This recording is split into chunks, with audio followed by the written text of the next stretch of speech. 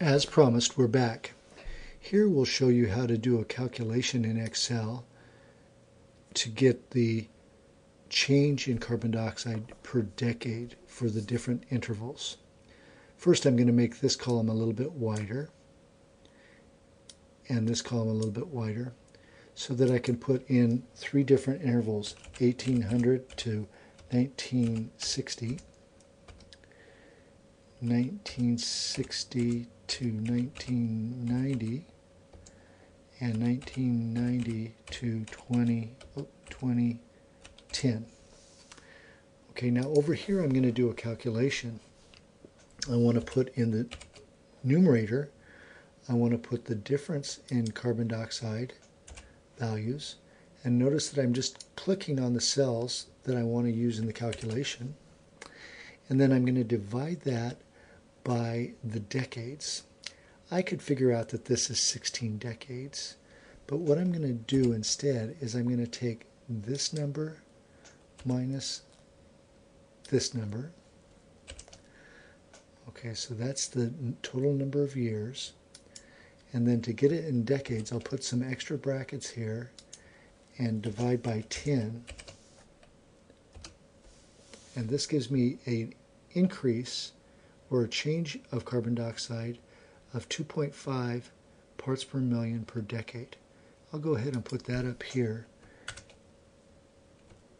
CO2 change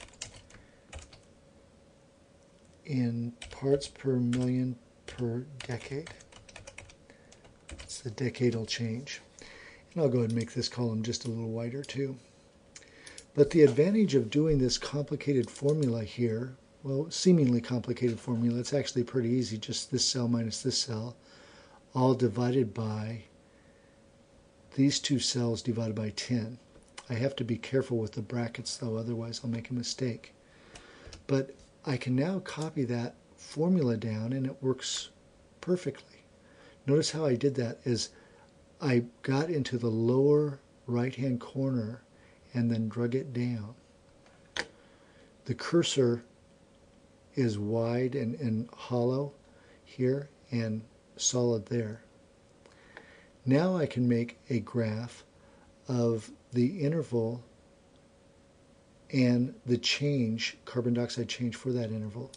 So I'll just do this and go up here to insert, and in this case I'll go ahead and do a column chart. And there you have it. The other thing I'll do is I'll get rid of this legend because that's not really needed here. And then again I'll go to layout and put my titles in for especially the vertical axis. The horizontal I think is pretty self-explanatory, but this would be the CO2 change, and again in units of parts per million per decade. Okay, and there's a nice graph highlighting things. Good luck.